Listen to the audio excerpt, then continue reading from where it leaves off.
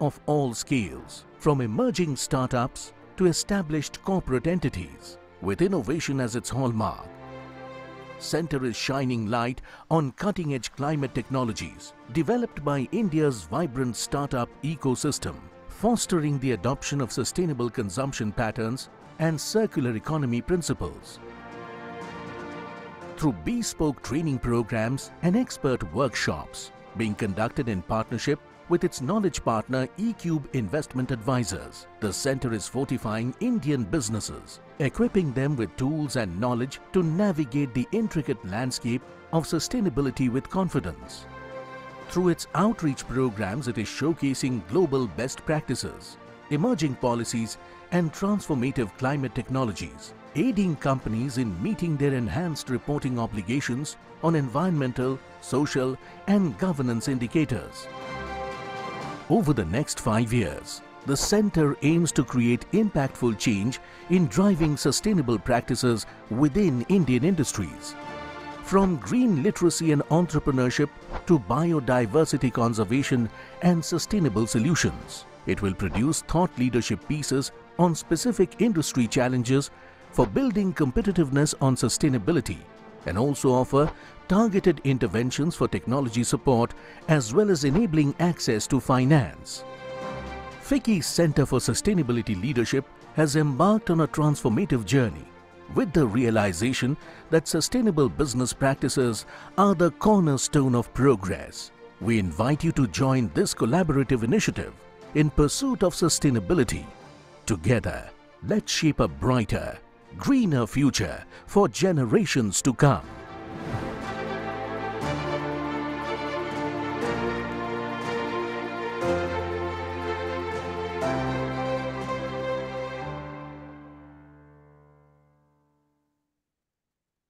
So without further ado, I'll take your permission and start the session. We are having a little problem connecting with our third panelist. He would be joining in a short while. I welcome you all to the third Climate Startup Showcase being organized under the aegis of FICCI Center for Sustainability Leadership. The center has been set up for advancing the sustainability journey of Indian industry with special focus on SMEs. Hindustan Unilever is the founding member of the center. Today's session focuses on the theme of circularity, and the session has been curated by the center's knowledge partner, eCube Investment Advisors. We have with us a panel of experts who would share their insights and feedback on the presentations by startups. We are delighted to have with Bobby Polly, Managing Partner at One Planet Partners Fund eCube. Welcome, Mr. Polly. He is a seasoned investment professional with over 23 years of experience and specializes in private equity and strategy consulting.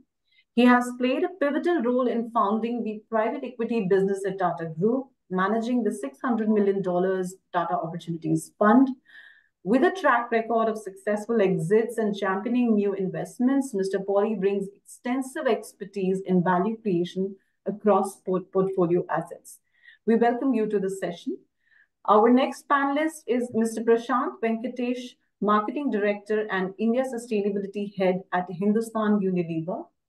He leads numerous initiatives on health and well-being and circular economy at Hindustan Unilever. His strategic vision and leadership drive HUL's sustainability efforts forward, making a tangible impact on the society and environment. He also spearheads HUL's partnerships with the FICCI Center for Sustainability Leadership. Our third panelist, Mr. Devraj Banerjee. Welcome, Mr. Banerjee, to the session. He's Senior Fund Manager, Sidbi Venture Capital. He leads numerous initiatives on health, and he's an investment and strategy professional with 16 years of expertise. He is known as a business builder and operations-focused investor. Sidbi Venture Capital Limited endeavors to nurture the entrepreneurial ecosystem by fueling innovation and fostering the growth of startups and high-potential SMEs. We welcome you to the Startup Showcase under the FICCI Center. We are grateful to all of you for joining us, for taking time out and joining us for today. We do hope that you would find the discussions, and the presentations useful. Some housekeeping rules. We have allocated 10 minutes for each of the startups for their presentation, which will be followed by 10 minutes of comments and suggestions by the expert panel. Time permitting, we may also take up questions from the audience. I would request them to put in their observations and queries either in the chat box or the Q&A. Without further ado, I would now like to invite our first startup for the day, Mr. Saurabh Mehta. Hi, welcome to the session. Mr. Saurabh Mehta is from Note. I would like him to introduce himself and then followed by his presentation. Over to you, Mr. Mehta. Hi, my name is Saurabh. My startup is called Note, which is abbreviation for No Offense to Earth. So background is I've been into environmental sustainability for last 15 years, worked a lot in the off-grid energy sector. Then 2017, I joined the family business, which was about stationery. So we were making plastic ball pens, disposable ball pens. And things didn't really work out because couldn't find environmental sustainability and plastic disposable pens coming together. So I started my own venture out of the family business, called it BioQ Eco Solutions. This was 3 years ago when we got registered, and we started working in the B2B corporate gifting space. So in the first 3 years, we did a revenue of around 15 CR, selling to 70 plus corporate clients, and have a network of more than 200 corporate gifting companies who buy from us to further sell it to companies across the globe. So far, we have sold in more than 10 countries. After India, it's mostly UAE, Indonesia, and Singapore that we have been selling the most. And we sell a lot of these plantable stationery, which have seeds in them. So that's why a lot of countries don't easily allow for seeds to enter from other countries into theirs. So that's why there's limitation in many other countries. But like now, we realize there is much more that could be done in this industry. In what we learned in 3 years. And then we started our flagship project, calling it Note. For this project, we raised a small grant from Startup India for 16 lakh and to develop world's first and only zero plastic pen. We recently got a lot of media coverage in renowned media houses, including today's Patriot in Delhi. So that also covered our story. And so what we're trying to solve here is the 50 billion plastic ball pen problem, which end up in landfill every year. The problem is not just about the number, it's also about what a ball pen is. If we look at a ball pen, we realize that the functioning part, what you write with, is just the ink and the tip, which is merely 5% of the entire product. All the rest material, which is mostly plastic and metal, is just to keep these functioning things together. And that's 95%. And because the product is so small and there are so many different parts, the recycling of these small material is impossible. You can't break them down and then recycle them separately. And all of this 95% is non-biodegradable. Now, the problem is sizable. It's actually comparable to that of the plastic straw problem, which has gained a lot of importance. It has been in discussions, and alternates of that are being explored. Whereas, despite of the size in this industry, it's not really spoken about because it doesn't really qualify as single use. Whereas the actual usage of a writing instrument, the time you spend writing is less than 40 minutes. That's the average. But recently, the problem is being realized. It's now part of EPR, like the brands who are making ball pens are responsible to manage their waste, which it's under India's Waste Management Act now as well. And but the problem has been there has never been a proper solution to this plastic pen problem. It so far has been considered to be impossible that a pen could be made without using any plastic. So we got our first patent for one of the designs for making a zero plastic pen. It has only paper or bamboo That is what we're using. And so looks just like any other ball pen, but instead of plastic, there is only paper. If you break any other pen, even though it's claiming to be eco-friendly, but there is always plastic hidden inside, which will, the refill part at least will be plastic. But in our case, like we have removed that. So we've been awarded the patent last month, and two more patents have been published on the same. And what we're also trying to work on is making refills. So not just pens, but also refills, so that we are able to adapt to or also provide for other pens which have a sustainable body.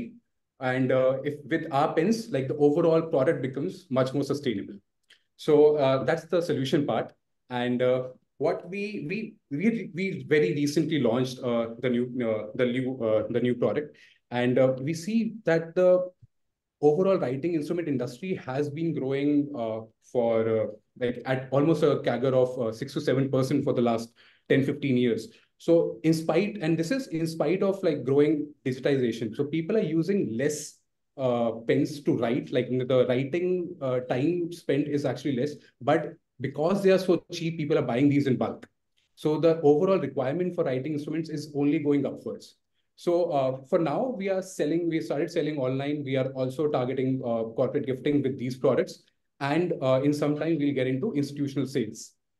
But we know that this is not going to have a long-term significant impact until and unless we are actually reaching the masses, because that's where maximum pens are being consumed at really affordable cost. And and to be able to do that, we realize that there are challenges that need to be addressed and ways in which we are actually trying to overcome those challenges. So the first is realizing the problem. Sorry, just a sec. Yeah. So overall, so students in schools especially are the major user for stationery, and they themselves, no matter how much environment education is getting popularity, but they don't realize the very instrument that they are using to study is part of the problem. So be it pencils, be it pen or other writing, other art material, they're all adding to the pollution problem or deforestation also in some cases. So for that, like the communication, the realization that these users uh, need to have, that stationery is also a significant part of the pollution problem, and some action needs to be done, which will require action from both the consumer side and the producer side. Second, we realized that ball pen alone might not be enough to capture a good chunk of the market. So what we have done in the last 3, 4 years of experimenting to get to the zero plastic ball pen is also realized how do you redesign other writing instruments. So be it a gel pen, be it markers, highlighters, sketch pens, pencils, so that they have minimal impact on the planet. So how do you make like the most sustainable version of all the writing instruments? And so that's why we need to continue innovating. We need to continue making prototypes and testing them so that like soon we are also in a position to go beyond ball pens and launch other writing instruments. And then we realized our core strength has been in designing these products in the technology of how to make these without plastic. And thus, to be able to really scale the production and parallelly also make these available to everyone, they have to be like we will eventually have to sell them in the nearest stationery store. So one is like to bring down the cost to plastic pen level, which is theoretically possible currently, we know, because our raw material is actually much cheaper than plastic. It's almost 1/3. It's all about how do you cut down on the processing cost. So just to give comparison, a typical plastic pen will involve 7 steps to get the final product. In our case, the steps are 15. So we have to bring down the number of steps and also automate them. So scaling production and like creating that distribution channel so that like these products are available in the nearest shop, that is what will make it really impactful. That is what will bring the numbers, and the plastic problem will actually get solved with this. So for this, we realized that we will have to collaborate with existing players in the market. So far, we have got interest from all the major players in the stationery industry in the last 3 months. we've been in discussion with them that how do we take their help or they take our help, like to get these things into the market. So we do realize like this has to be done to create a wider impact. And last is like when our execution plans, like, so this has been our current plan, and like now we are exploring like in international markets, especially in EU and Gulf and North America, the percentage adoption for sustainable products is much higher compared to India. So we've been exploring that for the last few years. We've been experimenting with that as well, and we see huge potential of these kind of products to get good acceptance there. And product development, as I said, like has to continue. There are already ideas around other stationary items that could be done with minimal impact on the environment, and the automation part. So these three will be our key focus, and collaborations, of course. So yeah, I try to keep it really short. Thanks. Thank you. Thank you, Mr. Mehta. I would like to invite the panel to share their views. Maybe I can just go first. Saurabh, good. I think a very good job done in presenting the entire business. I have one question and a few comments, and then I'll leave it to the other panelists if they'd like to mention something. One, and my question is from a manufacturer. So for the scale of the problem that you're trying to solve, you're trying to take away low cost, so to speak. I'm saying there are high-end ballpoint pens. That's not your customers. You're not looking at the high-end pens. You're really looking at the plastic pens, which are relatively low price, which a large portion of it is in the informal market. Let's say unorganized market. So the prices of those ballpoint pens are going to remain low. Do you think that by your manufacturing process can come to a point of automation or manufacturing stages where you can be really comparable and make the same kind of profits? Because if you want to make this available in retail store, the retailer also has to make the margins, right? I mean, in terms of, compared to the problem that you are trying to solve, because it's a low cost item, I'm just trying to stress test, and maybe you need to think that through also, the viability of the cost of manufacturing this pen at scale, such that your cost is comparable, where a regular shopkeeper would be able to make the same degree of margins. Because even if your pens, if the shopkeeper doesn't make margins, he's not going to push this pen. He's going to probably, he or she is not going to care that. So I'm just trying to stress this. And the second thing is even from a sustainability standpoint, I don't know what manufacturing process is, but does the process of manufacturing this pen also entail a carbon footprint that is comparable to the footprint from a plastic perspective? So then it kind of negates the advantage, if you will. That's the risk you run. I'll also continue with my 2 or 3 observations so that I'll get it out of the way. This question you can respond. The one, I think, an observation I'd have is that your best bet, I think you're already doing it, is partnering with, I would think, the leading manufacturers or the distributors, the brands, because you have the technology. You do run the risk of them taking over some of your technology, running with their products. But I think that's a risk you might as well take, because there are lots of global players also who don't have this kind of technology or focus, or the raw materials are not just available to them. So they might want to partner you in terms of establishing that. Secondly, I think in terms of making this 2 points. One, the entire hotels, meetings, MICE market is probably a useful place for you to drive distribution or drive user experience. Because I think I would think, as opposed to schools and other, these are also conferences and the like, where exhibitions, where there will be a fair number of, writing materials being distributed, but trying to make those available to products, people using them, could be a good way to drive up volumes. And the last but not the least, the other advantage that you might have, which I think maybe some of the others, is the aesthetics of the pen. Are you able to make this more appealing in many ways and personalized in some ways? So, which can actually give you a better price, and therefore branding and all of that lends to several of those, benefits, especially for the international market. Of That course. might be a good way of progressing. I'll halt there. I know I've taken more than my fair share of time. Thank you for the observations. So, just commenting on the observations first. So we are looking at the gifting market, which includes events and hotels, like all the complimentary or promotional gifting, because that's a strength that we have established over the last 3 years of promoting sustainable stationery. So this will obviously be an easy step for us. But we also realize that the actual impact will come only when we are able to sell to students who use these the maximum. And for that, as you rightly said, like we have to compete on the cost. So we have figured the way how to reach that cost.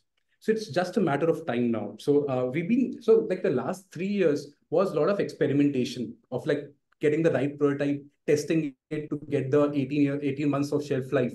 So all those challenges have now been overcome. Now the next step is like, how do you reduce the number of steps? So we know for sure that we will be able to meet the production cost of like the cheapest plastic ball pen. So it is possible. It's just that the automation, like I mean, it took them 80 years to get to this level.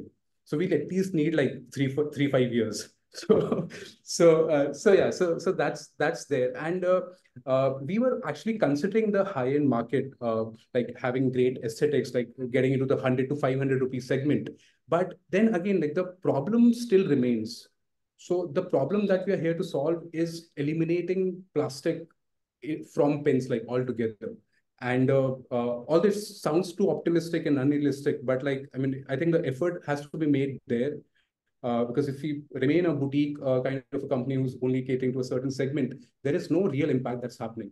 If I were to do that, like I would continue doing my sustainable gifting that fetches good money. But like here's where I want to really take a chance and spend all the energy in like eliminating plastic from stationery, like all. And then I think I'm pretty confident that it is possible.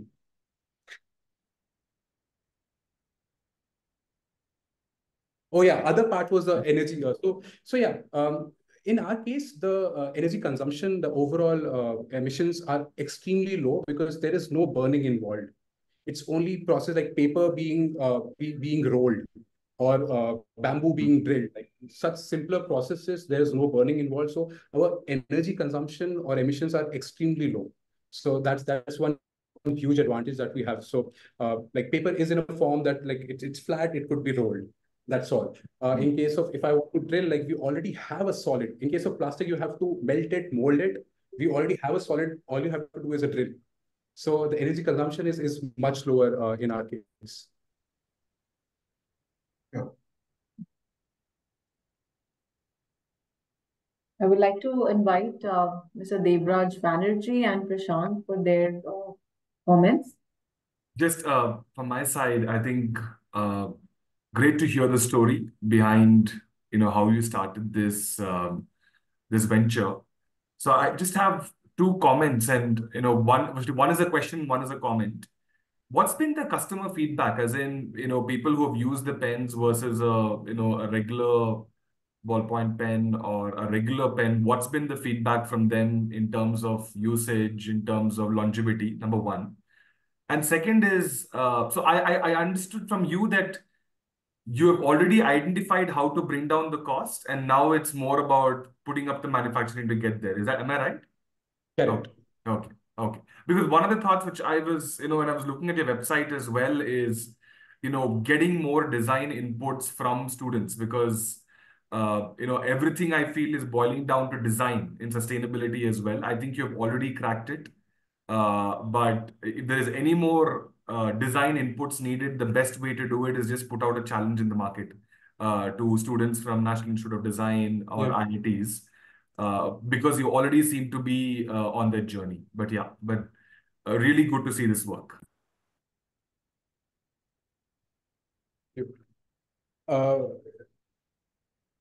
So I am still unclear, like what, about the question. So the first one, just a question, like what's been the product feedback? Because the problem with sustainability is there are many, many good sustainable products out there which then end up not working on performance, right? So has that performance feedback on the pen been good?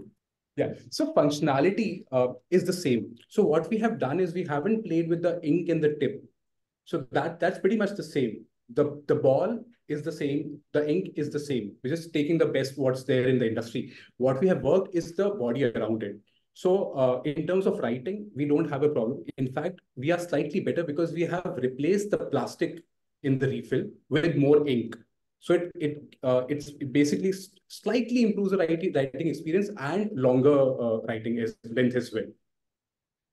So and now then like it's all about like how do you everyone has a different way of holding a pen, using a pen. So for that overall, our industry of sustainable stationery faces a challenge because we don't have that many variants. Whereas in conventional pens, you have so many variants that somebody finds their fit. So, I mean, what you find as a good pen, maybe I won't like it, the same grip. So that's why that will only happen with time, like because developing certain kind of grip from where you hold, the kind of thickness you want. Somebody wants thin, somebody wants really thick. So those things will happen. I think we don't have any challenge. We are slightly better, I would say, but at least at par. And in terms of the shelf life, the 18 months thing that we have achieved. So yeah, Sure. there's nothing lacking in functionality. Yeah. So thank you, Saurabh. Thank you for the presentation and the answers for the questions. We'd like to move on to the next presentation. I would like to invite Mr. Bijoy Haldar from Banofi Leathers to please introduce himself and share his presentation. And your time is 15:31 as per my clock, so would request you to adhere to the time limit. Yeah, I'll just share the.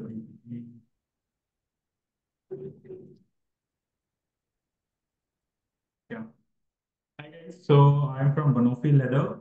We are a material science company manufacturing plant-based leather using banana stems.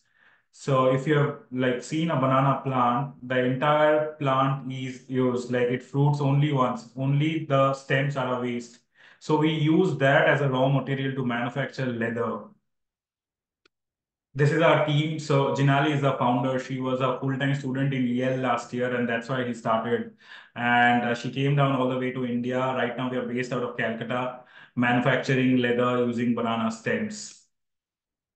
So there have been a lot of, in terms of value, if I say, we are associated with 400 plus small landholder farmers in and around Kolkata to source our raw materials because big farmers anyway make money, right? So it's about the small farmers. That's one. Secondly, we are a women-led company. So 60% of the workforce are women. And coincidentally, these women come from the farmer's family. So that's again a boost for their livelihood. So the problem we are addressing, there are two major problems. One is managing the agricultural waste. In terms of banana, India being the largest producer of bananas, there's like 20 kgs of waste per kg of fruit. Right now, our consumption is 40,000 kgs of banana stems monthly. Initially, it is go for waste. And when a banana stem is dumped, there's a lot of methane release in the atmosphere. That's again harmful. We source these raw materials, process it, and our product contains 60% of banana stems. If I talk, another is the leather industry. So if in processing animal leather, there's a lot of chemicals, toxic chemicals which are cancerous in nature are involved. That's again a problem for the environment. These are the two major problems we are solving. There's a lot of water wastage in processing animal leather. So Banofi comes in and it's a complete new category. Say it's been like a decade this industry has cropped up, or else before that it was just two industries, animal leather and there's again PU. So this is a complete new category, plant-based leather, where the material is made up of normally maximum content is bio-based. So in that case, in processing this, 95% less water is used, 90% less carbon emissions are there, and there's literally no water wastage because we don't use any water to process our material, as banana plant itself has a lot of water inside it. These are some of the stats where 120 million tons of waste is generated by banana farms in India, and we are addressing that as our raw materials. This is a complete process how we make. So it's mostly our material. If I talk about it, 60% banana stems, 20% other natural additives, and another 20% is non-bio waste, which is again to give it a, like as you mentioned last, that in sustainability sector, people really don't take note of the durability or say longevity of the product. That's where we actually want to give a material that's usable and that has a complete as can come in as a competitor to other materials that is already there in the industry. We are in the market for like 3 years now, where 2.5 years was full of R&D, and 6 months back we became commercially viable. And right now the material we have is best suited for fashion applications. So we are concentrating there. But again, being a material science company, R&D is still there to develop materials, alternate materials for other industries like automobile, shoes, and other things. We have got a few certifications. Since our major market is the US and Europe, we are REACH and CalProp certified, which makes it easier to export. This is what our material looks like. It feels, performs, as well as smells like animal leather. So making it a perfect alternative for animal leather. This is the industry we are currently targeting. As I mentioned, like our material right now is best suited for fashion applications. We are getting into the fashion market in India. Currently, designer houses like Sabyasachi and Namita Dongre are sampling with our material. Brands from the US, European brands in Italy. There's a brand named Mio Mozo. They're already been working with us. We also recently signed an NDA with the Kering Group to develop a material exclusively for them. We are also, as we are doing an R&D in the automobile space, we are in touch with Tata Motors to develop something for them as well. This is a complete study of Banoffee leather compared to other materials in the market, where we stand like we have both the qualities and sustainability with the price factor, making it scalable. These are some of the products that we showcased in Paris. These are some of the advisors who actually helped us during our initial days in R&D and how we go about the marketing our material. This as it is a complete new segment altogether. These are the brands that we are currently, in discussion with. Few brands are sampling. We have also received orders. So we are in multiple spaces. We are in the corporate gifting space. So we have clients who does corporate gifting. There's also in the hospitality sector.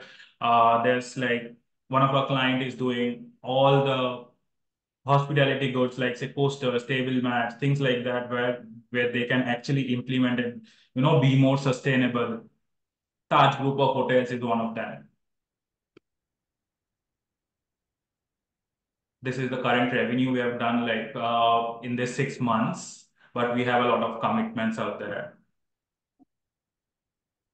We have won the very circular design challenge. Then we are also awarded by the Ministry of Agriculture. This was our like biggest breakthrough. 6 months back, we won the HULT Prize. That's like the world's largest social entrepreneurship competition. Among 10,000 teams, we were the winner. This is also there. So we also exhibited our material in collaboration with a brand at the Lakme Fashion Week that was held in United Nations headquarters in New Delhi. These are some of the media coverages that we have been through. So NBC actually flew down to Calcutta to shoot us. And that was like a major media coverage that we got. We are also featured by Vogue. Yeah, that's all. I'd love to answer your questions.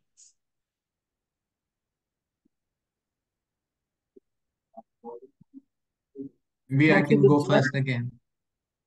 Yeah, Sorry. and Yes, sure, Mr. Puri. I'd also got in mind that I'd missed Mr. Devraj Banerjee's comments in the previous presentation. So after No you, problem. maybe I request Mr. Banerjee to take over. Yeah. Great slides, yeah. Very attractive, very well made. You're hitting all the right pointers. So great work done once again. Just a few questions from my side. The likes of Atma, Rashis, these guys are also trying to work on similar kind of technologies, right? Where they are transforming or rather working on plant-based leather, right? Mostly banana. So what is your core USP here? Is the technology your USP? Is it the design your USP? What exactly is the USP of this company? As I would say, so we are the first company to have a material that looks, feels, and smells like animal leather. So there have been a lot of companies who have been developing plant-based leather, but it didn't really mimic a animal leather where it could replace that. That's one. We are again a patent pending company. We have filed the patents for the technology that we have. That's second. And thirdly, we have got a worldwide recognition where a lot of brands who are leading in this industry have shown interest and are working with our material. Understood. And are you able to kind of calculate the kind of carbon footprint that you are reducing, which you mentioned? Of course, you did that, but is it what sort of method are you using while doing that? Compared to animal leather, we are reducing it by 95%. I can give you the exact number, but yeah, when compared to animal leather industry, we are reducing it by 95%. Okay, the use cases are a lot, but anything which has been very, very quick turnaround with very early adopters mostly would be shoes, right? Because plant-based shoes or sneakers are pretty much in vogue right now. So is that something which is also happening with you guys? So as this entire industry is new and the possibilities are numerous. So currently, if you say like it's in everything, even in automobile, shoes, and fashion applications, it's like at par. There's not like shoes limited to shoes, but yeah, that's also a big chunk. Great, great. And I like the marketing pitch of you guys. I could see what you have covered on the web. Of course, your website is not running as of now. I think you'll have, Yeah, yeah, it's so on we down have payments. actually rebranded. That's why. Yeah, yeah. Good, good. Thank you, thank you. Yeah, thank you.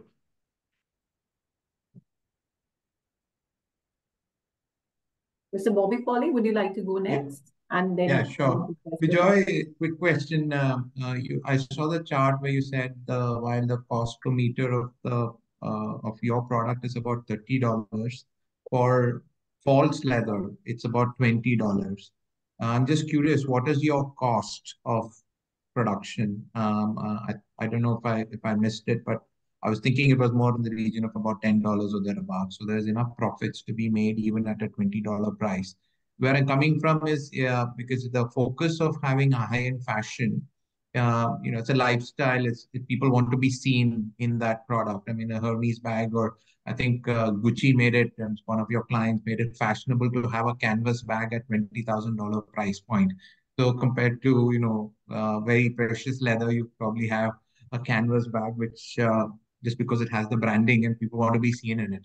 So the point is, if you have to drive that kind of a movement, then it is expensive but can be done. You need kind of celebrity brand ambassadors. You want to make it fashionable to be seen and and having your back products, and that's a big investment that you have to make upfront, right? In terms of being that fashionable, intelligent, conscientious user who's willing to pay a premium, and then $30 is very little compared to the price of the $2,000 bag or something that that it converts into. So your one hope of so in terms of my comment, one, if you're driving the high-end user route, then developing those brand champions, whether it's a Deepika Padukone or somebody like that, who's going to be your champion of this particular product, and in some way co-branding it with you will be very critical. And therefore tying up with also the largest suppliers of leather products so that they can offer some of these to their customers, because I think as long as they make the money, there's a margin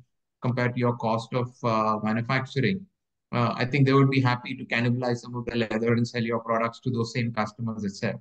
Whereas also coming through, that's why I asked you about the cost. If your cost is really around, $10 or thereabouts, then does it make sense for you to appeal to the mass affluent? I mean, whether it's the Baggett's or the Speedas of the world, who have already a business with volumes, where what you are producing, because banana is very much available not just here but many parts of the world, which are in some sense agrarian geographies, right? So and emerging markets in many ways. So it just lends to even the mass affluent, if you will, for those kind of products. Yeah. So there are two things. One, coming to the cost, you are actually right. So we are operating at a 65 to 70% gross margin. That's one, making it affordable. And also, as mentioned, we recently signed an NDA with the Caring Group. So that's again, we are working with like the leading fashion houses to develop a material exclusively for them. Because again, when we are talking high-end fashion, it's again about the exclusivity, right? If everyone has that, that's again like not making sense. True. So we are open to that, where we customize materials. Even in India, Anita Dongre has requested to get a material exclusively for her, where we sign an NDA with her to have it exclusively for her. We also do that. So you can say we are serving both the markets parallelly, because again, it's a growing market. Like the demand is there. So yeah.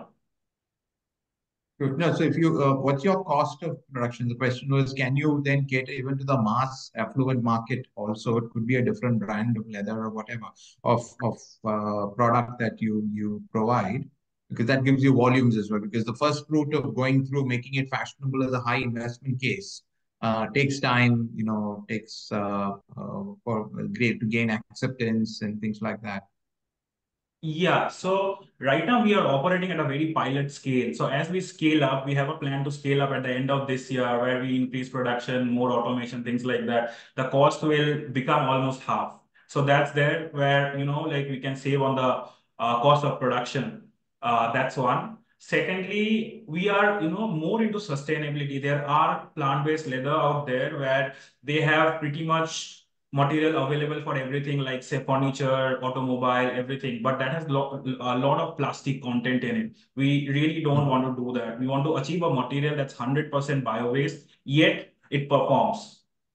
So that's where we are kind of in. So as we scale up, I think that problem of like being available for the masses, a material that can be used by everyone, that will be there. Sure. I was thinking the false leather market is a very big market that you could tap into. Yeah. But I mean, I'll stop there. So I've seen your product, Bijoy. I think it's fantastic. I've saw the integration with Beej, and I've seen the material.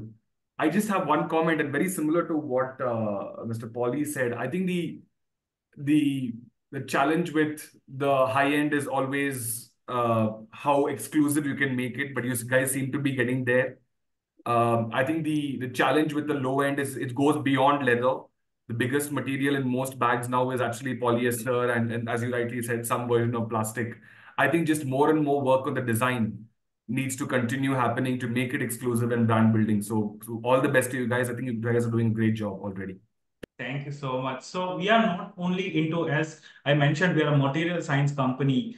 As right now, it's like a material that's out there, like the leather with the banana stems, but we are working with other alternative materials as well, like Taifa and everything. And coming to like, as high-end fashion is very difficult and not really a dependable market. So we are also into this space where we are connected with Aditya Birla Group. They have brands like Allen Solly and which are not exact, like not masses, not like high end, something in between. So we are also tapping into that. That's there. We also do a lot of college merchandise for Yale, Harvard, as sustainability is a thing in the US, right? So all colleges want to get into something that's sustainable. So we are an official supplier for notebooks and a few planners, things like that for Yale, Harvard, MIT, and there's again another university in Rice. Hi, there are two questions from the audience, if I may take them. Mr. Rakesh Titar, he is he has a question if the dyes are also made from natural substance. And the second one goes by Mr. Mehala Kumar. He is asking what is the end of life disposal mechanism for the Banoffee material? Yeah, so as mentioned about the composition, right now it's 60% banana stems, 20% other natural additives, and other 20% is actually the non-bio-based colors right now what we are using. But we are working with natural dyes to make it 100% bio-based material. That's one. And secondly, coming to the life, so we really don't want to create a material that lasts forever. So our lifespan is around 4 to 5 years of the material, and but it's 100% circular. Once, like say, someone who has bought a bag 5 years back and returns us, we can actually turn them into another kind of leather. It's 100% circular. Sure. Thank you. Any closing questions from Mr. Banerjee? I sensed, if you have any. No, I have covered. I've done a bit of reading on this space, so I'm a bit more informed. But I can understand where you're coming from, and a great job. Keep the tempo up, and I think you are onto something. All the best. Thank you so much. Thank you, Bijoy, for a wonderful presentation. Thank you so much. For the product, the lovely product that you have. Should I move on to the next presentation if there are no further comments from panel? Yeah, so we move on to the next startup of the day. I would like to invite Mr. Sheikh Ziaur Rahman and Mr. Ranjan Kumar Gupta from Paving Plus. Hi everyone, good afternoon. This is Sheikh Ziaur Rahman. I have with me Ranjan Kumar Gupta. So we are the founders of Paving Plus. Please allow us 30 seconds to share the screen, then we can continue with the deck. Just a second.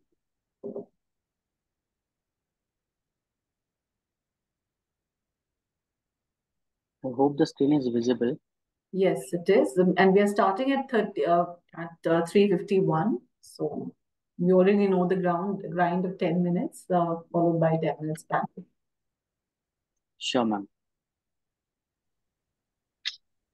Yeah, thank you. Thank you so much, Vicky, for giving opportunity to showcase our product. We are myself, Ranjan Kumar Gupta. I'm a founder and CEO of the Paving Plus. We'll move to next slide. Yeah, basically problem. Sir, are you comfortable with the Hindi or English language? Sure. Sure. Okay with both. Dono. Yeah, so basically we started in 2018 as a college project. Yeah, we find a two major problem. One of the plastic waste industry, another is the construction industry. हमने यही दो major problem को identify करके और एक mission के ऊपर निकले जहां हम रिसाइकल करते हैं आपके हमारे अपने घर के निकले हुए waste plastic. When I am talking of the waste plastic, वो किसी भी टाइप का प्लास्टिक हो, चॉकलेट का रैपर हो या शैम्पू का बोतल हो या मिक्स प्लास्टिक, हम सारे टाइप के वेस्ट प्लास्टिक को हम रिसाइकल करते हैं, रीबिल्ड करते हैं बेहतर इंफ्रास्ट्रक्चर को और रीइमेजिन करते हैं sustainable eco friendly greener world को. अगर आज हम प्रॉब्लम्स की बात करें, इंडिया में हर साल 30 million ton of waste plastic generate होता है. अभी जैसे हमारे पहले जो इन्होंने पिच किया कि जैसे आज हमारे लिए प्लास्टिक इतना बड़ा प्रॉब्लम्स हो गया, उन्होंने एक सोल्यूशन बनाया. सेम आज इंडिया में यही प्रॉब्लम्स है प्लास्टिक, क्योंकि ये जो प्लास्टिक से ये रिसाइकेबल जो होता है अब तो केवल 30% ही हम रिसाइकल करते हैं और 70% एज यूजुअल लैंडफिल में रह जाता है. इसका सबसे बड़ा रीजन ये होता है जो mix plastic. When I am talking about the mix plastic मतलब अनसेग्रीगेटेड प्लास्टिक, जिसके अंदर एलडी, एचएम, पीपी, ये सारे प्लास्टिक जो मिक्स होते हैं. अगर कलकत्ता, दिल्ली, बैंगलोर जैसे शहरों में हर दिन 500 matric ton of the अनसेग्रीगेटेड waste plastic generate हो रहा है. वहीं पर अगर हम बात करें कंस्ट्रक्शन इंडस्ट्री के, it's one of the most polluting industry बोला जाता है. 37% global green house gas emission come from this industry, जहां पे हम लोग हर साल 5 billion matric ton of new natural resources को कंज्यूम कर जाते हैं, जिसके कारण हम हर साल 3 billion matric ton of construction and demolition, जिसको सीएनडी वेस्ट बोला जाता है, विल बी जनरेटिंग. इसी दो मेजर प्रॉब्लम्स को हमने सॉल्यूशन बनाया हुआ है, जहां पे हम लोग पेवर ब्लॉक्स बनाते हैं, पेवर टाइल्स बनाते हैं, प्लास्टिक लंबर बनाते हैं एक्सेट्रा, जो कि जिसका यूज पाथवे में, कंस्ट्रक्शन एरिया में, लैंडस्केपिंग में, ड्राइववे में हम करते हैं। अगर हम बात करें अपने प्रोडक्ट के कि वेस्ट टू वाओ ये प्रोडक्ट बनता कैसे है, तो basically we have a to process, one of the P20 process. In P20 process will take a waste plastic and reprocess with industrial waste and making a premix. उस premix को हमारे जो concrete materials होता है उसके सीमेंटियस part को हम replace करते हैं अप टू 20%, फिर इसको मोल्डिंग करते हैं, डिमोल्ड एंड स्टैक कर लेते हैं। This is the product which comes from the P20, this is the P20 product. वहीं पर अगर हम बात करें P80 प्रोसेस के, जो एक ग्रांड पेटेंटेड प्रोसेस से बना हुआ है, जहां पे हम लोग up to 80% of the अनसेग्रीगेटेड waste plastic लेते हैं, वहीं पे जो 20% होता है वो भी एक अदर इंडस्ट्रियल वेस्ट होता है। हम इसको होमोजेनियसली मिक्स करते हैं, मिक्स करने के बाद एक्सट्रूजन के थ्रू पास करते हैं, फिर इसको हम मोल्डिंग एंड डिमोल्डिंग स्टैक कर लेते हैं।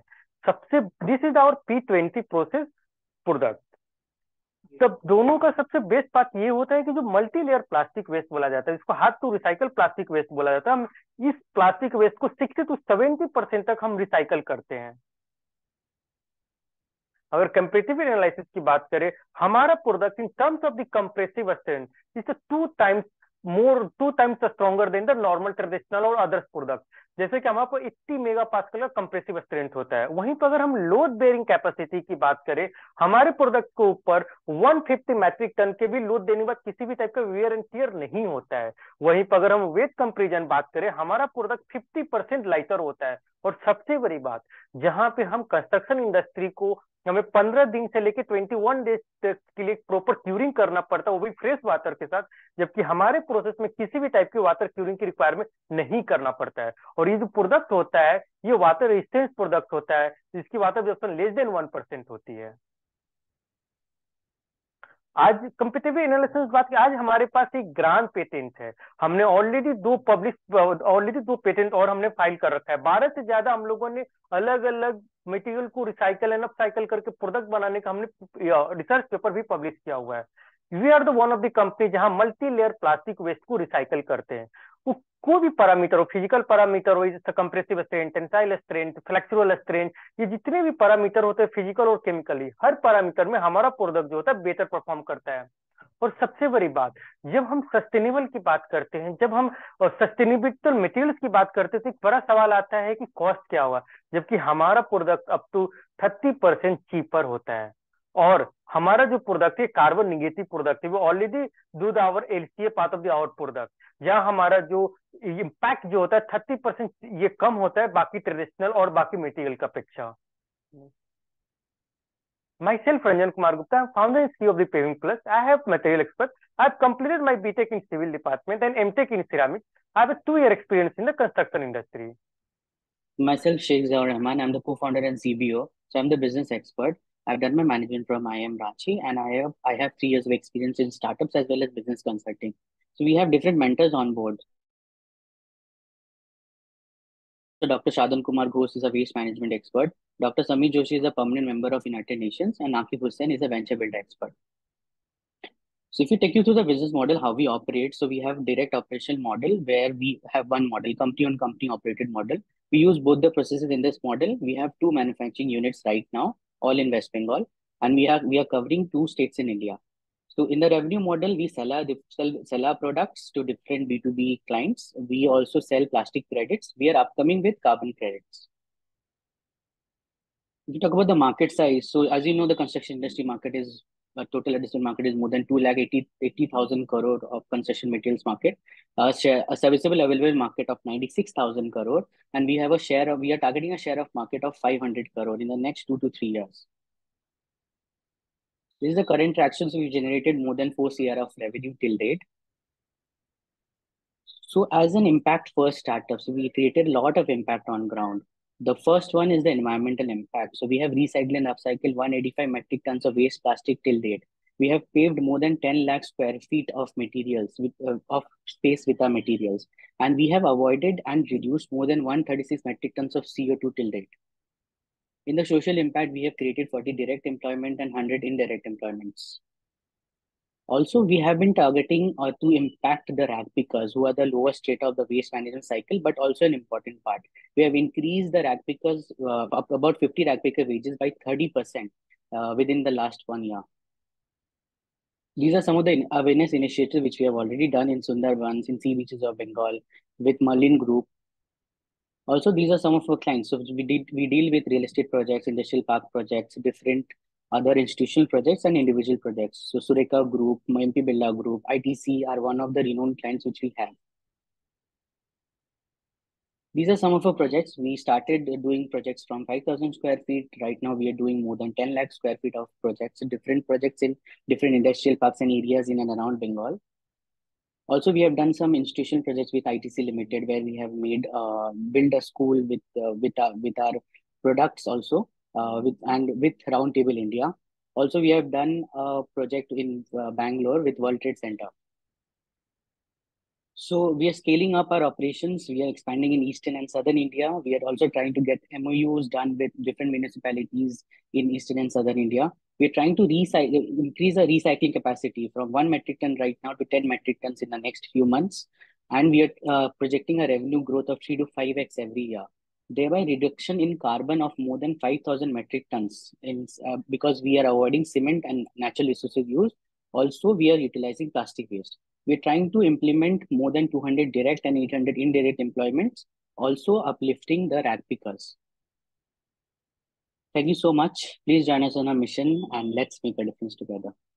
Would love to answer all your questions.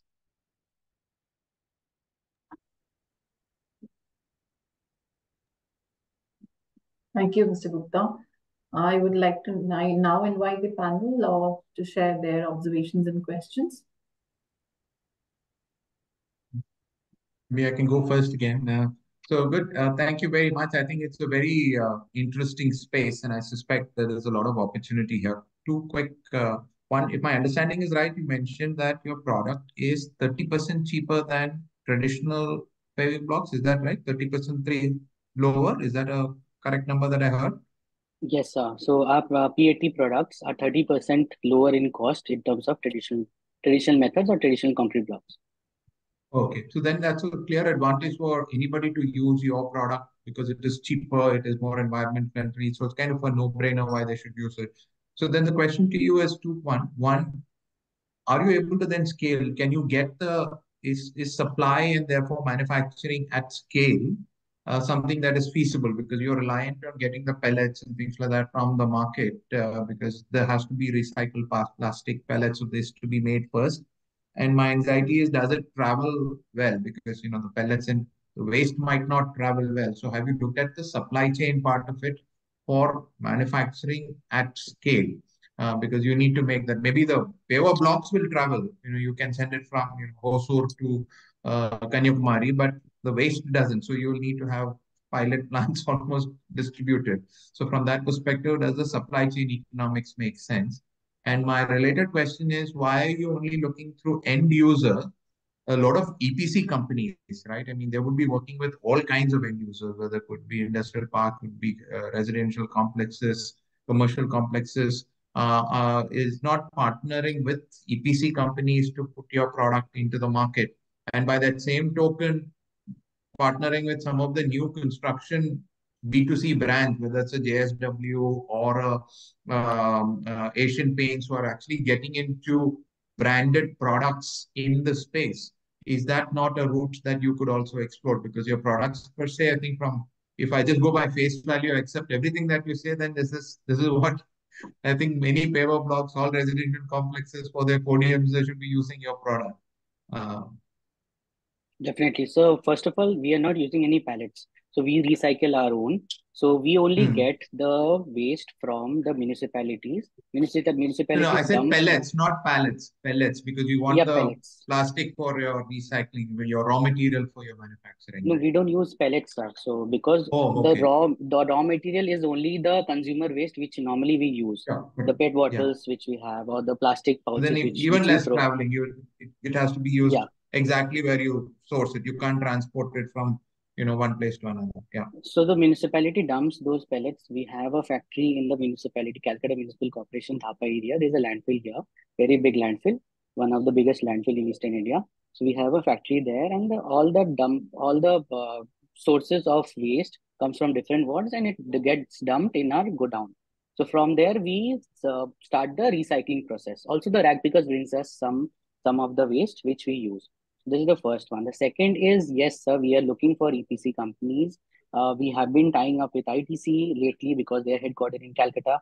We have tie-ups. We have been tying up with Polycab. We have been tying up with other municipal corporations also who is having the problem of waste. So we are growing at a scale. We just started our operations in October 2022, and we have scaled quite a lot within that range, 1.5 year. We are trying to generate a revenue of more than 10 CR this year. So within that scale, we are also trying to scale up. We have the technology, we don't have the funding, but we have the technology, we have the machinery, we have the expertise. We are looking for funds also right now, as of now, to scale this up into a very big business in the near future. Fair enough. So my question was, because now that you said you used waste plastic, which are rack pickers, and to get that volume consistently supplied at the scale that you need, I'm thinking that might be a challenge because you can't transport waste. It's what weight to volume ratio is very adverse. So that was my observation, but I'll leave it to other panel members who have a question. I'm just thinking scaling might be a challenge for you in terms of. So in terms of that, what we have done is like we directly are talking with municipal corporations. So 500 metric ton is the daily consumer waste which is being generated in one city in India. So we have six metro cities where we are generating more than 3,000 metric ton. With 3,000 metric ton, we need around 5 years to reach to that capacity. So also there is a legacy waste which is already there with the municipalities. That is why landfills are full. So that those waste are also given to us. So we are utilizing those waste. So it will take more than 50 years to actually recycle those waste, if at all we go at a very high capacity. So waste is not a problem per se as of today, because we are getting the waste from the wards. That is the governments and the municipalities' job to take waste from the environment and bring it to the landfills. But they don't know how to recycle. So we are giving them the solution to recycle those waste. So we are a solution provider to all those unrecyclable waste there and there itself. So the transportation is bared by the government itself. That is not on us. We take the waste either for free or at a very minimal charge. So great to see the progress you guys have made in just a year and a half. In fact, you mentioned a lot of people who are already doing it in your presentation, and I've seen their work. I think the one suggestion for you guys is the challenge on supply chain is also on the other side. It's not just on the sourcing of plastic. It's also that the transportation cost for some of these materials in construction, they are very, very localized, right? So, we have seen many startups who reach a certain scale and then they really struggle because they are not able to, once you factor in the cost of transportation to another location, it becomes uncompetitive versus, what is being used traditionally. So my only suggestion for you would be to just go deeper and deeper in Bengal, in the east, and almost have that radius where your supply chain cost can actually bear out and beat what is existing ways of using it. Because 3 or 4 companies have seen they hit that ceiling because of the transportation costs, and obviously to keep costs low as much as possible. But otherwise, great work, and was very surprised that you have just been incorporated 2 years back. Thank you so much, sir. Thank you. So in the industry that you're in, Jindal Mechno may be the leader, right? In this industry, right? Ultratech is the leader in the cement industry. Ultratech is the leader. Okay, but my understanding, and you can correct me if I'm wrong, right? The input material for them is predominantly soil, right? And that is itself becoming a scarcity. So the obviously the tailwinds for you is even more in that sense. The question which I have for you is that if this is a mass market material or a product, why is the adoption not been so strong? Traction has not been that great, because even you are pricing it at 30% cheaper. The input cost going higher for these leaders such as Ultratech, you mentioned, Jindal Mechnos and all. So this should have really caught on fire, right? So what's the distortion that I'm unable to understand? So the distortion is it's not a distortion actually. It's the way to go actually. Our strategy was to first test the materials in the physical appearance as it is and in a physical parameters. So we were doing the R&D since 2018. Our R&D completed during in 2022. Then we started operations. But the R&D did not stop there because we need to understand customer needs. So it took us 1.5 year to understand what the market is, what the market needs, how the market reacts to such a material. And then right now we are in the verge of scaling this up to a very high level. That is why we are sourcing funds for making a good capacity, a better capacity. We have a small machine as of today. We are getting good profits out of it. So we increase the capacity, but we don't have so much of money because it will require a lot on the efficiency and the costing part in terms of funds to increase it more and more and to get through the barrier. The real estate, real estate industry is one of the reluctant industry where they don't want to change. So we have been struggling since last 1 year to make it through the roof in the real estate industry. Now we have the market. We have more than 25 clients right now. People understood the product. People are gaining trust in the product. Now we can scale this up. So it is the right now the opportunity for us in this fiscal year because we have done 3 CR last year. We are targeting 10 to 12 CR this year. So it's 4x growth. I think very less industry would do that 4x growth in such a less time. So we know what we are venturing out for. We just have to we already found out where we are heading to, and right now we are trying to scale this up. Is this the processes that you have structured or designed, these are very labor intensive? No, we have done a totally automatic process. Yeah. Okay.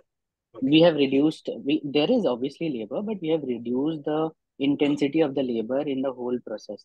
Right now, what we are doing is a little labor intensive because we don't have automation as of now. But in the near next 2 to 3 months, we will have a lot of automation coming in because we have designed the machines in that way so that it could give us more and more efficiency out of the whole process.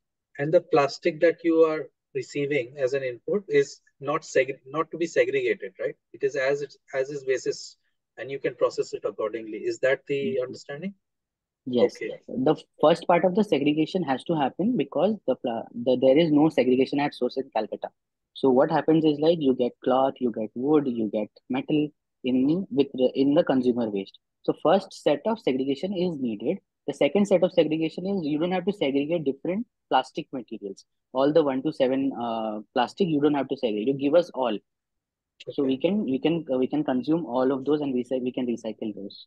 And in this, there is a processing plant. In this, there is a combustion chamber. Yeah, Ranjan, technical part. Yeah, no answer. Yeah, no, sir. Basically, no, sir. We have no combustion because we are not burning the plastic. Basically, we are melting the plastic. So how do you process it? You'll have to process it, right? You'll have to get it into some form of pellets or some form of So minor, normally, sir, whatever you call it. So normally, sir, we'll take a plastic, spray it, the desired size which we require, then mix the other materials proportionally which we require the strength and all the things. Then these materials go to hopper and hopper to extruder machine, and that time the lumps will become and that lumps go up to pressing, cooling, and all the things. In the whole the process, there no need of the any burning of the plastic and anything. Secondary जो ये plastic जब हमारा जाता है extrusion से जब पास होता है और जो इसके हीट होते हैं ना, तो जो हमारी हीट के अंदर जो हीट बोलो जो इसमें जो स्मोक निकलता है इट्स ऑलरेडी कैथलेटिक चेम्बर जो इसको एब्जॉर्ब करता है, तो उसमें किसी भी टाइप का हार्मफुल गैसेज या हैवी मेटल तो बाहर नहीं निकलता है. तो कंबस्टन कहीं पे भी इन्वॉल्व नहीं है आपके प्रोसेस में? नहीं, नो नीड ऑफ कंबस्टन. ठीक, thank you. That's the closing question, I guess. So we'll, in the interest of time, we'll move forward with the last and the fourth presentation of the day. There are two questions in the Q&A box. Nidhi, sorry, if I can come in, there are two questions on the chat box. Yes, one is a concern and one is a question. That Sakshi Chauhan asks if you are able to recycle. As informed during the presentation for MLP, you are able to recycle 60 to 65%. So how are you disposing remaining residue waste? And the second one is a concern which I think Mr. Banerjee also had kind of wanted to point out, that not very happy about plastic going as tiles, as with constant use wear and tear, it will generate microplastic particles, which is terrible for health, he says. So I will go for the second consideration of the answer. तो normally जब हमने अपने product का पूरा tested कराया from सेपेट बुनेस्पर to सेपेट Haldia and other places, तो हम जब 1 kg वेस्ट प्लास्टिक को नॉर्मली हम इन्वायरमेंट में छोड़ते हैं, तो जितना number of the micro plastic they are generating, जब हम उसको प्रोडक्ट फॉर्म में जब हम इस टाइप के जो प्रोडक्ट बना देते हैं, उसमें जो होता है 1/10,000 लेसर हो जाता है माइक्रो प्लास्टिक लीचिंग का। ये कहना गलत होगा कि हमारा प्रोडक्ट माइक्रोप्लास्टिक लीचिंग नहीं करता है, ये गलत होगा, बट जब हमने टेस्ट कराया तो 1/10,000 टाइम्स कम हो जाता है। तो एक बहुत बड़ा नंबर होता है। जब हम इसको एज इज इट ड्रेन से एज इज इट हम उसको लैंडफिल में या एनी एयर एंड टेयर भेज देते हैं। और उस प्लास्टिक के साथ माइक्रो प्लास्टिक के साथ सबसे बड़ा जो प्रॉब्लम ये होता है, वो कहीं भी ड्रेनेज में या वहां पे जाकर फंस जाता है, तो एक क्या बोलता हूँ, बारिश के सीओ में एक बहुत बड़ा मतलब प्रॉब्लम क्रिएट करता है, जबकि हमारा प्रोडक्ट इस तरीके से नहीं करता। सेकेंडरी जहां तक आपने टाइल्स वगैरह या कोई भी कंस्ट्रक्शन इंडस्ट्री की बात करते, उसमें एक ब्रिटलनेस होता है। अगर हम उस कंस्ट्रक्शन इंडस्ट्री के मटेरियल्स को लगाते हैं, तो अगर आपने देखा हो एक टाइम के बाद वो भी एक मटेरियल को रिलीज करता है, जो हमारे हेल्थ के लिए भी एक हार्जार्टियस बात होता है। सेकेंडरी जहां हम टाइल्स वगैरह नॉर्मल कंक्रीट का लगाता है, उसका जो लाइफ साइकिल होता है 3 to 4 ईयर्स का होता है, जबकि हमारे प्रोडक्ट का लाइफ साइकिल 10 to 15 ईयर्स होता है। जबकि वो जो नॉर्मल जो कंक्रीट की जो मटेरियल्स होते हैं, उसकी एंड ऑफ द लाइफ वो लैंडफिल में जाता है, जबकि हमारे प्रोडक्ट जो होता है हम इसको रिसाइकल कर लेते हैं। तो ये 4-5 पॉइंट थे राकेश जी, जो कि हमारा प्रोडक्ट बेटर परफॉर्म करता है ये सारे पैरामीटर्स में। हाँ, जहां तक वियर एंड टियर का है, तो वो भी सर हमारा 1/10,000 टाइम कम होता है। So the first question to Akshay, I'll say that the MLP we are using is the total process. We are using around 80% waste plastic, 60 to 80% waste plastic. On that 60 to 80% waste plastic, we are using more than 60 plastic MLPs. The rest 30-40% is the other type of plastic, that is HDP, LDP. So we are not disposing any of the plastic. We are utilizing every bit of the plastic waste which we have, which we are getting.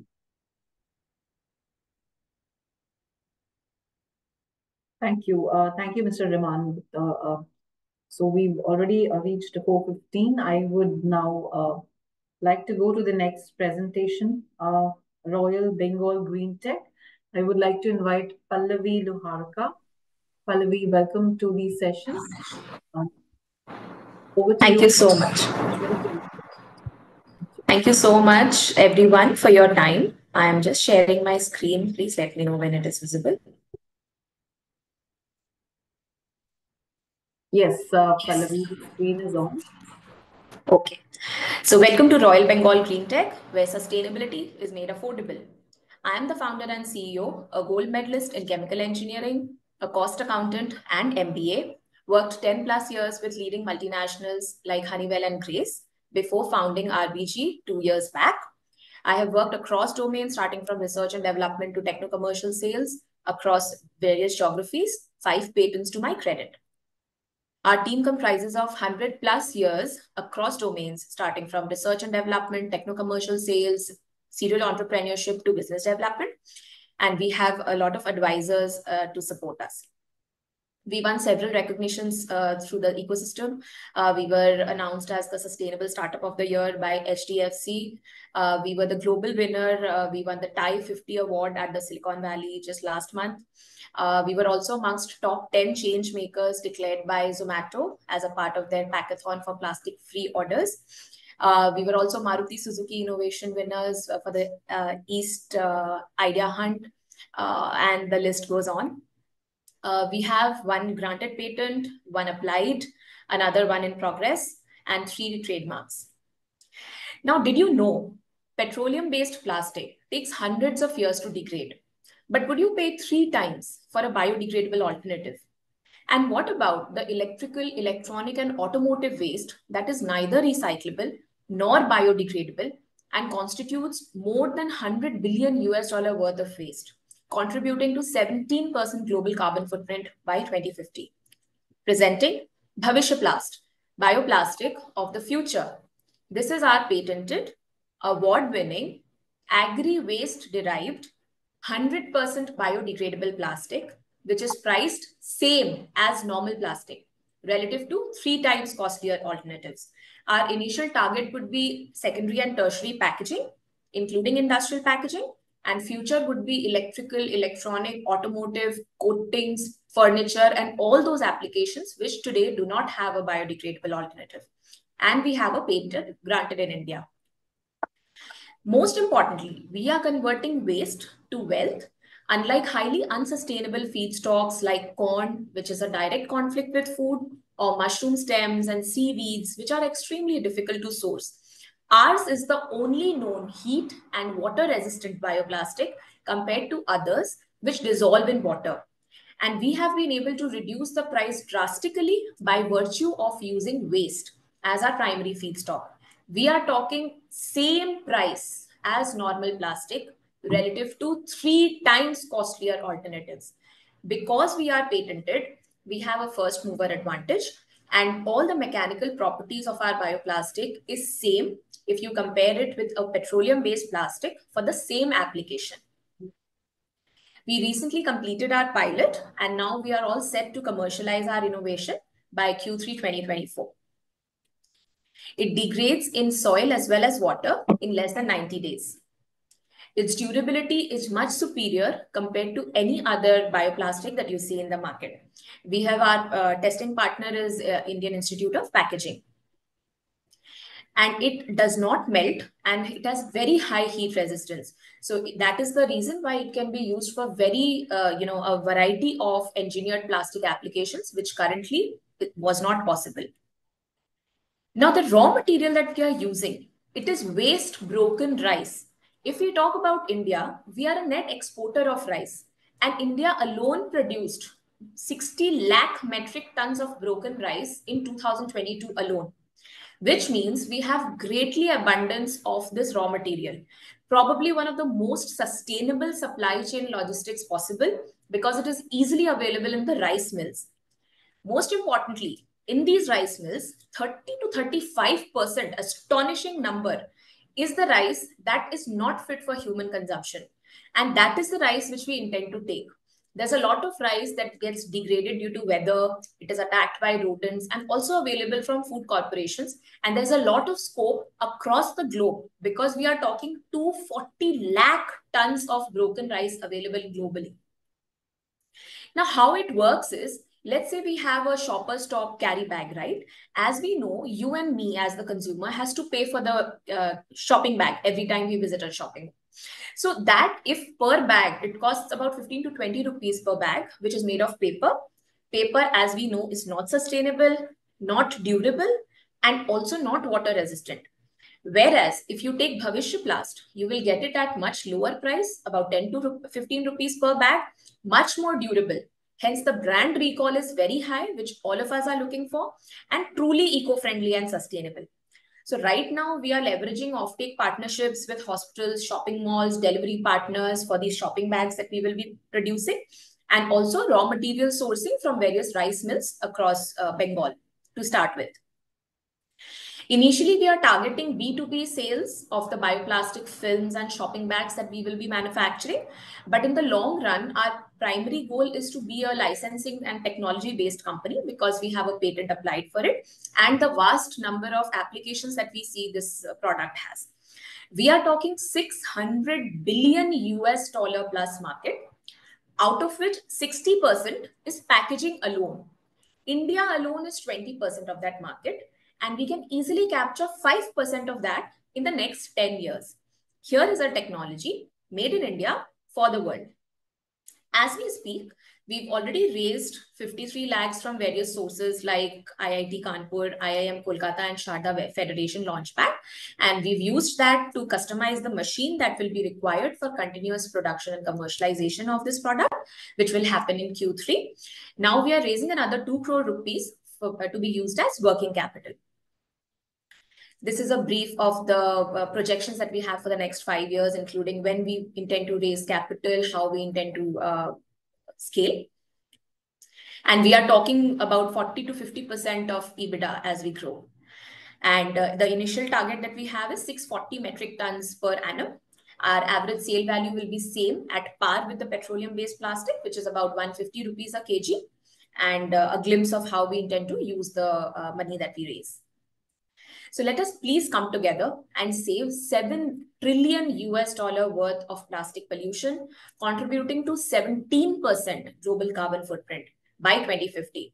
Let's incentivize farmer and promote agriculture. Help save and enable 9 SDGs laid by the UN. Let's save Mother Earth, save lives. As we speak, we also manufacture 100% eco-friendly lubricants, which are zero petroleum, zero animal fat, purely made from vegetable oil. This we are enabling to achieve 360-degree sustainability across organizations. And we've received a testimonial from the railways that it performs much better compared to any other petroleum-based products. These are some of our happy clients.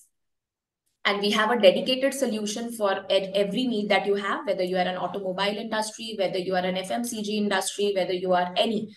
So we have a customized solution for you, which is 100% sustainable, aligned with RBG's mission to make sustainability affordable. Let's create history together. Thank you.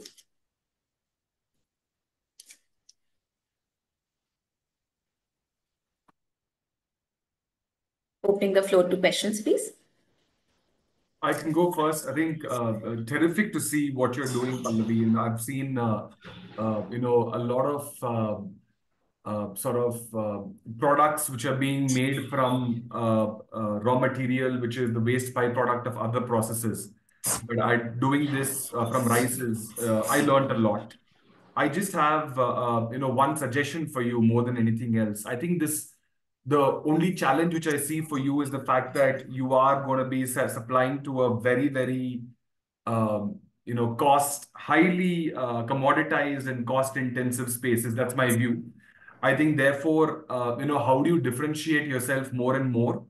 Number one, and build a strong brand, which I think would be then very, very important to be cost competitive in the future. But otherwise, a great piece of work. And the second suggestion I have for you is, are there any other alternate applications beyond what you're doing today?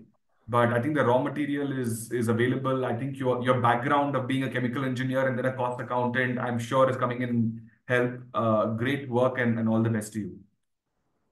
Thank you. Thank you so much, Mr. Prashant. So to answer your question, so definitely we are looking at building a brand, and yes, it is a commoditized market.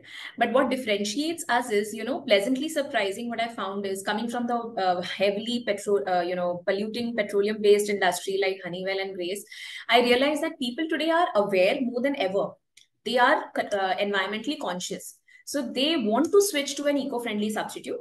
But price continues to be the number one driver and decision-making factor. So that is where we come in. We have always tried to achieve that affordability aspect of our products, and that is why our mission is to make sustainability affordable. In fact, so whichever product I spoke about, we want to actually give them something which is, of course, superior in performance, but also comes at a very comparable price. Although that's not where we want to compete. We are not competing on price. But what we are saying is that we are giving you at a price so that your cost of replacement is minimal or zero. So you adopt it in your day-to-day lives, which you have not been able to do it earlier because the alternatives were 3 times costly. This is one aspect. The second aspect is we are looking at engineered plastics, which are primarily those, high-end premium markets. For example, pharma, where price is actually not a consideration. Food, where people are still struggling. So we will be entering those markets. Electrical, electronics. I did hear Paving Plus, and I'm friends with them too. So we talk quite a lot. So we need all kinds of solutions today to, help save this 7 trillion worth of plastic pollution problem.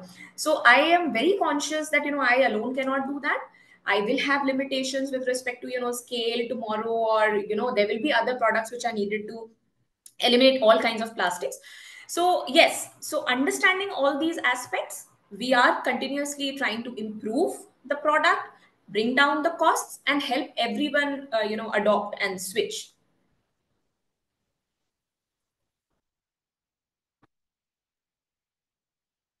Can you just elaborate on the grease product that you mentioned? Your and kind of comparables to it, and of course price might be an advantage or not, I don't know, but maybe the you just mentioned that Indian Railways has kind of given you a thumbs up on that, etc. So could you kindly elaborate on that part? Sure. So these lubricants, so we do greases as well as oils, industrial oils, and which is applicable for any and every industry because any and every industry needs both these products in fact. So what we are doing is we are eliminating the need of petroleum completely. We are using vegetable oil. So, if you remember and recall, historically, vegetable oils have been used for lubricant. Okay, but when this petroleum revolution happened, there is a natural product stream that comes out from the the distillation column, and I have been instrumental in designing some of it, which is available in India today. So I was in the petroleum industry. So when we do that, because the petroleum refinery by default has a stream, they don't have a better alternative for it. They do have alternatives, but the best alternative for them is to create lubricants. So even if they want, they cannot switch to a natural vegetable oil based lubricant system, because why will I buy raw material from outside when I have something at my home? So that is the reason why you will not hear a lot of vegetable oil based lubricants.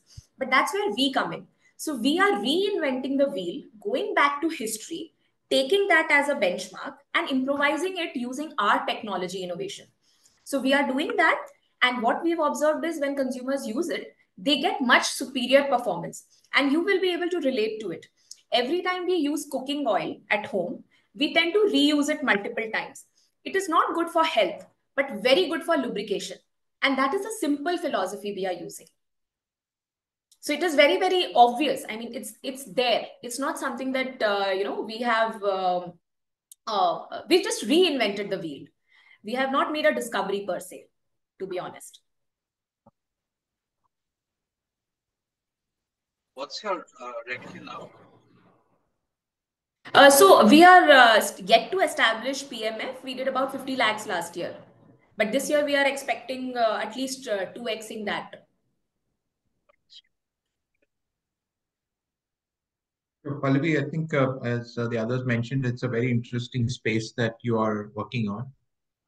I just have a fundamental question, and I know I'm going into first principles, but if one were to take the overall system-wide cost of carbon into this, right? Whether it's from terms of production of rice, the water that goes into the husk that it creates, the burning of it. If I were to take a systemic approach, right? I think it may be useful. I mean, if we've already done the analysis, it'd be useful to just think about, are we serving a greater good? We are reducing plastic, but we're reducing increasing carbon elsewhere, right? I mean, so there could be things that are happening which is working at cross purposes with each other.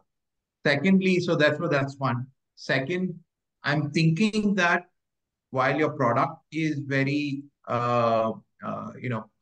compared to uh, uh, bio versus let's say biodegradable products, your product is one third the cost.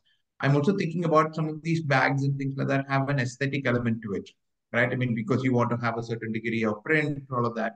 So does that also in your product meet that criteria, because you want a product, a shopping bag to actually look good, keep out the brand and things like that? And the third point I would say is you're in some ways competing with very big giants out there. I saw Mitsubishi, I saw a bunch of these large players. At some point, all of them are talking the language of going the green way, and investing behind. So maybe one of your, as you scale up your avenues to raise capital and therefore be in the consideration set of these large companies, because I think if they were to adopt some of your products, then even the amount of dollars they'd have for research into aesthetic product quality, reach into customers like Unilever and things like that is probably quite unparalleled. So your ability to scale those up could also be quite substantive. But very interesting product case. I mean, it's still, I would think, at the nascent stage, but all the best to you. Thank you. Thank you so much. So, if I may answer your question. So, the first part of your question was, about the overall sustainability aspect of producing the sustainable product that I'm claiming. So, definitely, the beauty of this product is, and the process, in fact, which is our patented process is, we've tried to make it very simple to replicate, so that, it can be adopted at scale, because I'm looking at licensing, right? So, whatever elements we've chosen is carefully chosen so that there is zero discharge. Yes, you heard that correct. Zero discharge. So, our raw material is used as is. We don't have to filter it out. We don't have to screen it out. We don't have to eliminate any part of it. No husk, nothing. Whole as it is, as we receive it, we can convert it completely. Water, whatever water is used in the process is totally evaporated. So it goes back to the environment. So no water discharge, zero. The only thing that we are using right now, because we are in a relatively smaller scale, is electricity. So the only carbon footprint that comes throughout the process is electricity, nothing else. And that also eventually, because I had this experience of working for licensing companies, especially that has been my expertise. So as we scale, that is also another parameter which can be completely integrated internally. There are so many ways to do that. So that will also be eliminated or at least drastically reduced as we progress. So that's there in the plan. Now, coming to the second part, I think definitely, we are looking at even, who knows, acquisition from these giants, and definitely licensing, because that is something which we want to use as a scaling tool, as a market strategy. So, my vision was setting up this first commercial reference, which I'm doing right now, so that the world knows that this process technology works. The product that I'm producing is actually something that has great potential to scale. And once anyone, looks at it and is willing to have a license, we will be ready to offer that as a whole package. In fact, that Sorry, is that where whole this. aesthetics works, as in does it can it Oh, yes. print I missed that. Yes, definitely. exactly the Aesthetics way is. other paper and others would do? Definitely. So aesthetics is taken care of. You can do whatever you want. It is printable. You can use eco-friendly colors if you want, and whatever branding you need, everything is customizable. That's not a challenge at all. In fact, just to give you another use case, we are working with one of the jute mills here in Bengal, who are very excited to use this, because currently the shopping bags that are made out of jute, very costly. So in India, the market is not as huge as the export market, but they see a huge potential. I did not know that earlier, that, in saplings in the Western countries, they use these jute bags, and then they need some lining inside to retain the water, but that has to be biodegradable because it will go inside the soil. So they see a huge potential there, where we can do the coating using our bioplastic. Plus, even the normal shopping bags, the export market is really conscious. They, in fact, did not know how to dispose these jute bags because they have not seen them before. So once they use that, they want a truly 100% sustainable bag because they don't know where to dispose it of, whether it's a compostable waste, whether it's a recyclable waste or not. So then if you offer them a complete package, which has a biodegradable lining inside also, so that, if there is spillage of oil or water or anything, that can also be sustainable, truly sustainable. So we are, in high level talks with them, and there's a possibility that we might partner with them for jute exclusively also. So there are so many applications that this plastic has in the form of, even a paper coating for the paper cups, the paints that you use internally. I mean, just the sky is the limit. We just want to establish a first working reference. That's all. Good luck to you. Thank you. Thank you so much. Any further comments and questions by the panel? There are two in the Q&A box, if I may just read out. So one of the questions is in relation to seeking approval from CPCB, which needs to be available as part for EPR guidelines. Many corporates cannot go forward with these products without these environmental approvals. And the same person is asking in continuation of what has been asked already. What about the toxins involved while processing the manufacturing of these bioplastics, say while bringing strength, color, etc.? How RBG is planning to tackle this issue? Sure. So the first question first. Yes, we need CPCB, certification before we launch it in the market as the product. For that, the process is you need to first have a factory location. Once you have that, you have to apply for a license to establish, followed by a license to operate. Then you are eligible to apply for the ISO certification, ISO 17088, whose certifying authority is CPCB, testing authority is CIPET. The closest one to us who does it is Bhubaneswar. So we have everything, we know the protocol, but now that we have a factory location, we are doing all that, which I mentioned. So yes, we will be complying to all the mandates for sure. Second is, how are we intending to tackle the problem of, toxins? So we are using zero external polymers or, harmful chemicals. In fact, whatever we are using is totally organic. And because I am also one of the inventors, so I have full confidence when I say that. And because we are doing that, there are no toxins involved. For color, as I mentioned, we will be, exploring all the eco-friendly colors when we do that. Maybe to start with, we can explore other color options as well. But the plan is to have a completely eco-friendly solution, including the colors.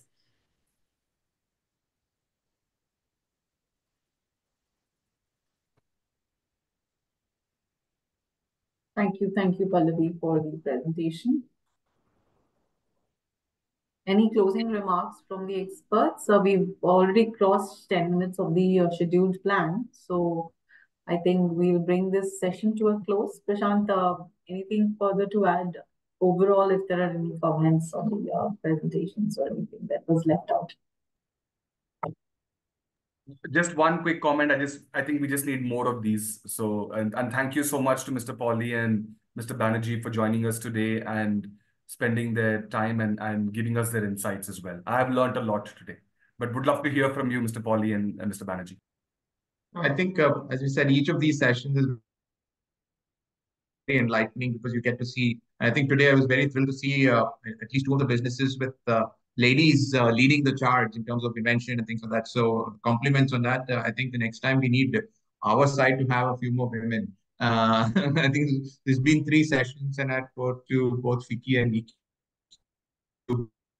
We are probably among our group. But as Prashant said, please call me Bobby.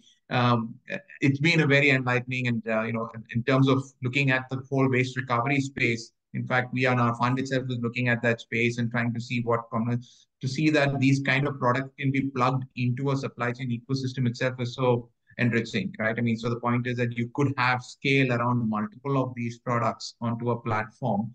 I think the country and the world needs these products. So good job on bringing these companies, and I'm hoping that the publicity and the information that the markets get about these companies will lead to more adoption and more partnerships, because I think that's critical. Each of them need partnerships with larger companies, which is the basis of this sustainability center. Right? Center for excellence, sustainability excellence, connecting them with corporate partners, which can help them scale customers and the like. Yeah. Yeah. The only thing which I can add is I'm kind of seeing a very drastic shift from a Me Too approach, wherein there were companies which were coming up just copying something which was happening somewhere else, to now actually coming into a problem-solving approach to really find a use case very, very clearly and having a PMF in their minds. And I believe that this is a very, very tectonic shift in a sense, the way we are really looking at the quality of the entrepreneurs who are coming through, using their core innate travel knowledge to solve critical problems. And at least in this showcase, I can clearly see that at least two of the companies have a PMF to actually go to the market already. So that is something which was not heard of in a lot in recent times, but I can see the confidence coming through. And I think these kind of platforms will always provide that encouragement which is needed. So yeah, a job very well done, actually. Thank you.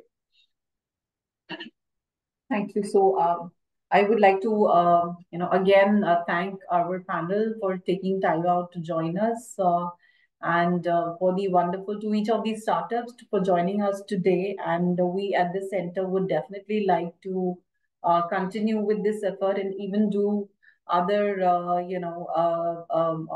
kind of give opportunities for showcasing at various other platforms where we center will definitely work towards.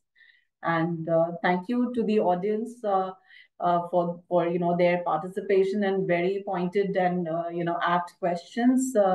If this is an ongoing process, we would like to stay connected with everyone. And if there are any follow-on questions to the panelists, to the experts, or to the startups, please do write to us at sustainability@wiki.com. And we would love to hear from you. Thank you. Thank you, everyone. Thank you. Thanks so much. Thank you. All the best. Thank you.